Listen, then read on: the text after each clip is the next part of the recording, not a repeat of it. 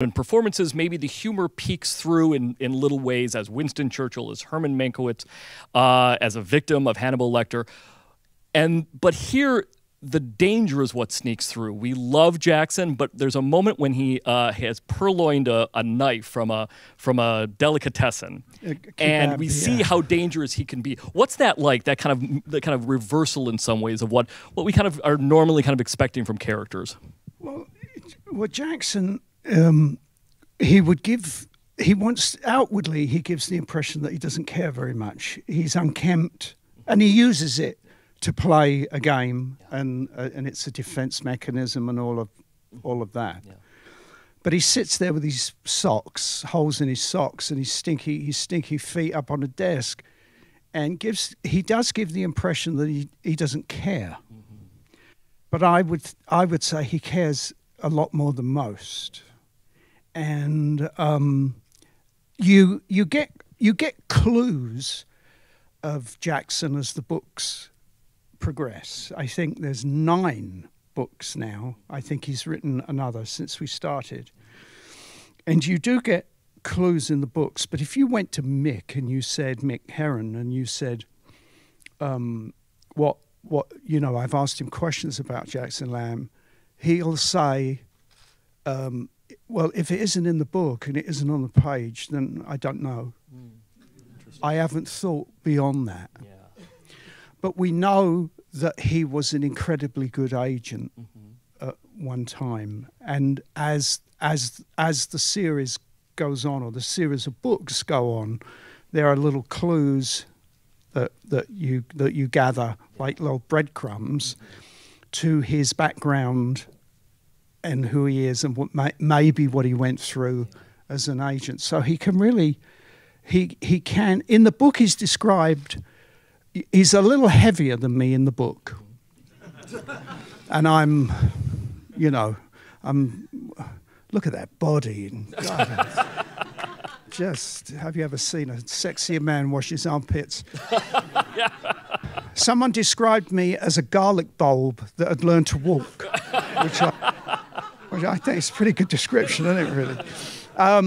And so he is not physically particularly agile, but when he moves in the book, he describes him as moving surprisingly quickly for his size. So he's as an agent at Berlin and the various people that he's encountered over the years, procuring a kebab, a knife, and that's all part of the world that he's been living in. Right. It's like second nature to him now at a certain point. Yeah. It's instinct. Yeah. Another thing that I love about your performance is that Jackson is constantly consuming things, whether it's cigarettes or alcohol, a bag of chips, some lamb souvlaki or whatever. It's always got, and then it of course is going out in belches, in flatulence, and all sorts of things. Yeah. The one thing that's the opposite of that though is the spycraft. When intel goes into his brain, it never leaves, does it? It's always there, and I think I love that aspect to him, that he can call up things that he knows from his years of being a spy master at a moment's notice. It's always inside of him, isn't it? I think there's similarities between him and George Smiley. I describe George as a sort of owl. Those big eyes, those big glasses, and that sort of, and he moves at a very slow way, but taking sort of everything in. I mean, Jackson's very much out of that mold. Smartest man in the room. Yeah. And even though he'll lead you along to think that he isn't, but then again, that's the game, and that's the spycraft. Yeah. Much of what you see, he does his thinking when you think he's dozing and sleeping at the desk, but he's marinating. That's where the work sort of takes place. And of course, to the slow horses, the old man's up there dozing on the sofa, but he's actually, I think, sometimes he is dozing, and sometimes he's hungover, and but he is when it's like a battery or something that's on is like on charge. Or a sleep mode, And a sleep mode, but the mind is working. I love it. Even in the doctor's office there, he's not just sleeping on that couch, he's assessing everybody in the room. Yeah, because then he comes back and he says, there was a guy over there in the corner. Right. Yeah. I love that. And Lamb, of course, also is brought into focus by his dealings with his team and at Slough House. And I just want to call out that amazing ensemble because this is a phenomenal ensemble. Please, a round of applause for Jack Loudon, Saskia Reeves, Rosalind Elazar, Christopher Chung, Cardiff Kerwin, Amy Fiona Edwards, the amazing Kristen Scott Thomas, Sophia Canato. They're all fantastic. Gary, I want to ask you about in terms of portraying Lamb and the way he deals with everyone on the team. Do you kind of see him, and you see them a little bit with Saskia Reeves' character, with Sandish, that he deals with them all a little bit differently. And I'm wondering if approaching it as an actor, like you turn the diamond a little bit more, a little differently, so that each interaction he has with each member of his team reveals a little bit more about him, or is certainly a little different than the others, right? That's very much in the writing. That is very much in the Mick Herron's universe. You know, people have said to me, have asked me, they said, "Oh, Jackson Lamb, you know, and how did you come up with it, and how did you create it?" It's all out of the imagination of Mick. He created the characters and the world. It's so the people in this are so beautifully drawn. The voices, the individual voices of the characters are so beautifully drawn, and more so in the books because, you know, we have 6 hours to tell it, which is better than a movie, which a 2-hour window.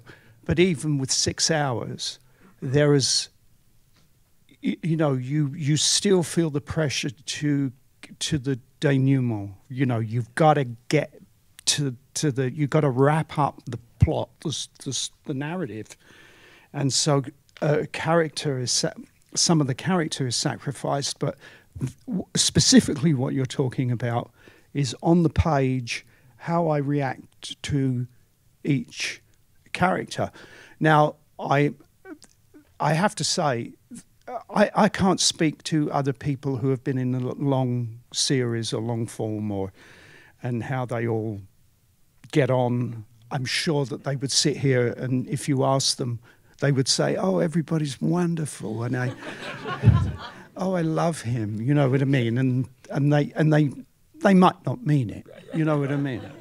I have to honestly and genuinely can say that it is absolutely a joy to go in and work with these people. We have Lucy Sibic, who does my makeup and hair. She was on Darkest Hour with me. We got Danny, the DP. We have Vincent, who's the operator. We have Guy, who does the costumes, and Georgina. And all these people come back again and again and again. And the cast are the most adorable bunch of people that you could ever really spend time around. So I don't know, maybe, I was saying earlier, did anyone here see the Vikings, the series? Have you? Right. Can you imagine season 4 and they say, "Oh, we're going to do season 5. You've got mud, you've got freezing cold, you've got tattoos, you're covered in blood, you're on the ice, you're in that water." I think some of them may have rolled their eyes and gone, "Oh, fucking hell, I've got to go back and do that." Oh, shit, we've got to do season 5. You know, they're kind of wishing for the thing to end. And so I watch it and go, "Oh, I've got kudos to you guys," you know. When they say we're doing another Slow Horses, I go, oh God, we're going to go see everyone. Yeah. I'm going to get to see everyone again. Yeah. You know, Chris Chung, who plays Ho, he's a darling guy. And Christian I worked with before. And Jack Loudon is just such a super guy. And I know it sounds like it's gushy, but it really is. I love these guys. Yeah. And we're very, very lucky that we've got producers who are all on the same page. They don't bicker. There's no real arguments. We all get on. So it really is a joy to come in. And I was looking for a part. I've always admired long-form TV, a big fan of it. And I would watch it sometimes with envy because I would think, oh, it must be really, I'd really like a chance to revisit a character and come back on over a long. I've done it with Potter a bit and Batman, but not the same. And I was looking for, something that was maybe the spy genre, because I enjoyed the Tinker experience so much. I was looking for something where I could really have my own accent. I mean, I put a sort of a bit of spin on it, but it's mainly my accent.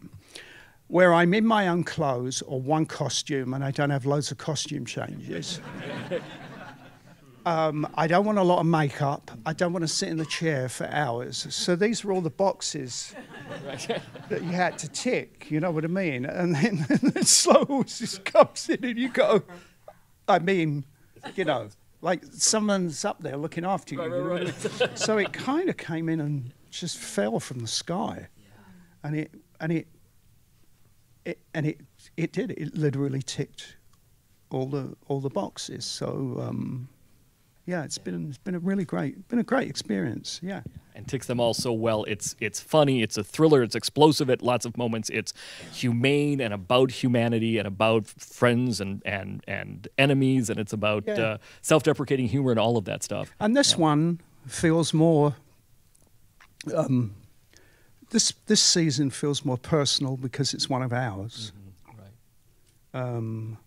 So there's an energy and a motivation to resolve this, whatever it is or whatever they're up to. Right. It's good.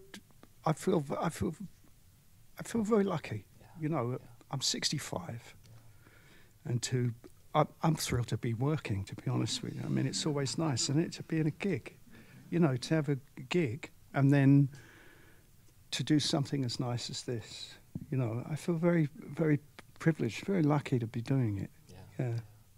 And you mentioned Ho, by the way. I have seen the rest of this season. It's phenomenal. As you guys move along in the season, there's a terrific car ride that Ho and Jackson have. That's really wonderful and really bonds those two characters in a fun way. We've got a room full of actors here, Gary, so I want to kind of talk a little bit about process a little bit. You've mentioned in an interview a couple of years ago about phone acting and how important that is, and you can really tell when somebody's doing it well or not well. And this is a series, obviously, where there's sort of variations on that, especially in spycraft stuff. There's information that's being given to the audience via people on phones. Kind of talk about how important that is, because it really is sort of a beautiful, subtle art, isn't it? The art of phone acting, as it were, or things like that. I've always... There's certain things that I have pet peeves with things, like the pouring of coffee or tea or a drink. Pour the coffee and the tea, and it takes the time it takes. Yeah? In season 2... I eat noodles, and Jackson is an eater. Now I ate 18 bowls of noodles that day, and then they said, "Great, okay, we're going to break for lunch." And I said, "No, I'm okay. I'm all right." But it's that thing of when people push their food around, and they're in an eating scene. And they're not eating. Right. Now, I know you can't always have a mouthful of whatever and you're doing dialogue, but it really irks me when I see that. It's like, eat the meal, pour the tea, pour the coffee, and so phone acting is quite, as you say, it's quite delicate art, phone acting, because you're not on the line with the person. occasionally you'll get a director. I mean, Air Force One, I came in for Glenn Close. She wanted me at the other end of the phone, and I was happy to come in, and I was off in a room somewhere doing it.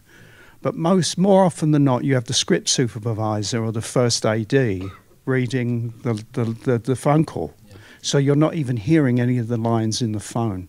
The best, if you want to see the Oscar-winning phone acting, like the yellow jersey, green jacket of phone acting, it's 7 minutes long, and it's in All the President's Men, and it's Robert Redford, and it is no cut, just a very, very slow push in on him over about 7 minutes, and it's the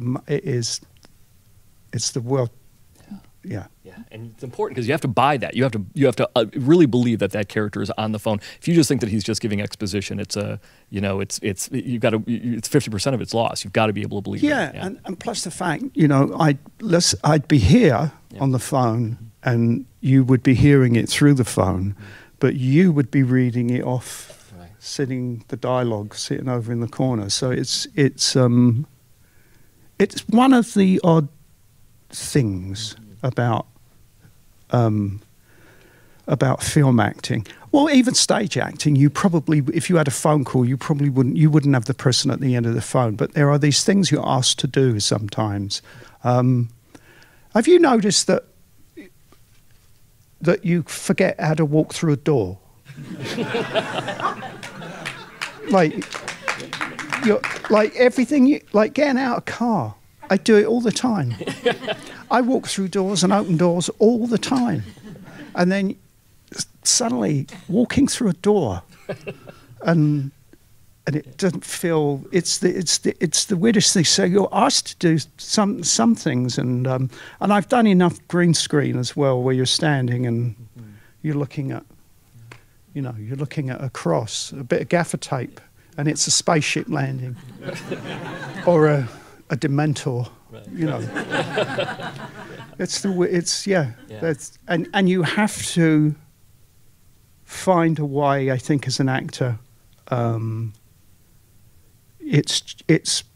Someone once asked me. They said, "How do you remember all those lines?" Which is a question that you sometimes get. And I would initially it was I would brush it off, It's like, I don't know, it's a silly question, right, yeah. But then I actually gave it some thought once, and I thought, how do I remember all those lines? It's by forgetting everything else. You are focused in the moment, and as a young actor, I was very distracted. I used to get very distracted by the noise on the set. And I remember the lovely Nick Rogue said to me, you got to learn to block that out. It's too distracting. You got to learn to block it out, and not hear it. So it's as much to do, I suppose, in a way, phone acting, and it's as much to do with concentration as anything. Because you've really got to sort of be in both spaces at once, hearing their conversation and readying your response. Yeah, I mean, in the first episode, I think, River comes in, and then I put on my shirt and my watch and my tie and my jacket and the coat. Yeah. That's harder than sitting there and doing a monologue, I think. It's the everyday thing. I put clothes on all the time. I take them off, and then you've got to put them on in order with the dialogue to get to that moment where you've got the coat on as a button, and you walk, and so you are putting the clothes on. You're hopefully by then the dialogue is happening without you even really thinking about it. So you're not particularly focused on what you're saying. The text is in you, but you're putting the clothes on and doing the dialogue. But somewhere You've got to hit that mark and have your coat on by then. Yeah. And that's that thing when, you know, people say, oh, I lose myself in the role. And they say, not me, but people say, oh, man, you know, oh, man, I'm just so in the role. And I think there's a lot of BS talked about it. If you were so the character, you would be in an institution. Right. Yeah? Yeah. You can. Yeah. And the other thing is that I was so lost in the moment. Yeah, there are moments when you're in the groove, in the zone, and it's cooking. But what do you do if you're in a play and you're in a comedy? You have to be in the scene and aware that, so you have a laugh line. Wait for the laugh, wait for the laugh, wait. Then you deliver your next line. If you were so lost in the whole reality of it, you would talk over all the laughs. Right. You have to have part of you that is here going, which is technique or whatever it is, but you have to have that conscious part of you going, I'm in this, and I'm trying to make it as real and as believable as possible. But I'm in a comedy, and I'm on stage, and there's an audience. Yeah. And I have a laugh, and I have to wait. And it's the same really with, I think it's the same with film acting. You know, there's got to be part of you, because it's technical. Right. And it's not all about you. Mm-hmm. That's the other thing when people say, "Oh, I can't. My character wouldn't do that." Well, you know, if you don't do that, I remember someone working with Martin Scorsese years ago, and it was dialogue tracking along the street, and they were walking along the street. And then the actor said, and once I get here, maybe, and then I could do this and I could do that and the thing. And Marty said, yeah, it's great, you could do that, but it won't be in the movie because the track stops here. So, yeah, do it. Right. But if you want, but won't be in the film. Right. But it won't be in the film. So you have to be. That's the trick, I think, that when musicians play, a really good musician, I think, who's been doing it a long time, you have to have faith that all the hours of practice are in the hands. If you're playing the guitar or a piano, you just got to trust that all the work that you've done is in the hands. And it's the same, I think, with acting. You've just got to let go and trust that it's all there, so that then you can manage the crazy technical things that you're asked to do. I mean, I've done a couple of love scenes in my time. They're kind of love scenes, but how. It really is. You know, you're in a room naked with 18 people looking up your butt. You know, it's not very nice. You know, it's not a very nice experience. And I admire when I see actors who do that in movies.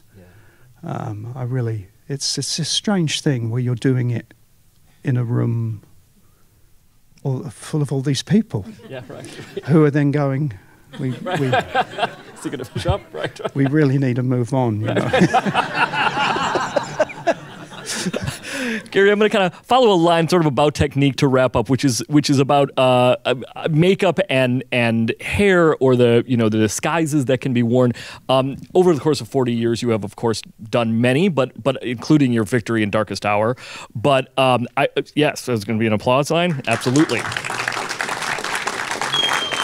But going back to Prick Up Your Ears, you mentioned Nick Rowe, track 29. There's been obviously countless films that you have not worn a lot of makeup. When it's something like Slow Horses, where perhaps it's a little bit of the wardrobe. You've got the coat that is the same color as his cigarette ash, and the stained shirt and everything. That's sort of it, and obviously a little bit of heft. But is it freeing to not be under so much makeup like that? And I'm also wondering if it's also a challenge. You mentioned you're kind of using your actual voice a little bit as Jackson. Is there a kind of a double-edged sword in some ways? It's both very freeing, but it's also a bit of a hurdle in some ways.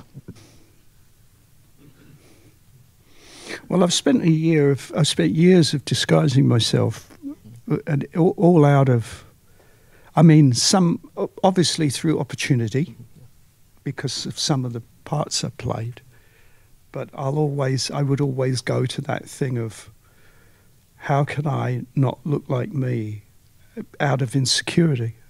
Interesting.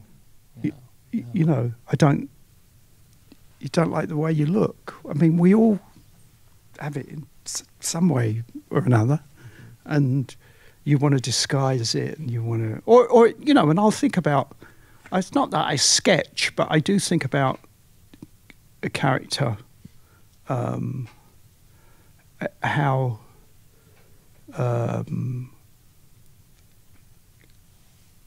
sort of often from the neck up, and then worry about, you know, or it's I tell you what, each one is very different. It can come with an accent and a music in the accent that then informs the way that that informs the face as well. Because if you're playing a character who's it doesn't move his mouth very much, you know what I mean? Then that's gonna inform what happens facially. But I like disguises, I do, and I think it really comes from insecurity. You know, I read somewhere years ago that Laurence Olivier was told that he was very weak here. And he spent the entire rest of his career putting putty on his nose and filling in that spot there, you know what I mean? And you, so I think it's character and insecurity that, and when I'm fully disguised, I'm free. But I don't feel. I feel with very little, I can disappear into lamb using very little. I was terrified of Mank because Fincher said to me, I said, you don't want, I came up with these ideas and I went to the photographs, not that there's a lot of photographs of Mankiewicz, but I went to these photographs and I said, you know, what about this? Can I put on a bit of weight? He's a little heavier than I am. And he said, sure, it's okay. And I said, you know, and we went through all of this, and he said, you don't get it. He said, I want no veil between you and the audience. I want you to be the most naked you've ever been. And I was terrified for a while, because I thought, shit, I'm going to kind of look like me. And he went, yeah, that's the idea.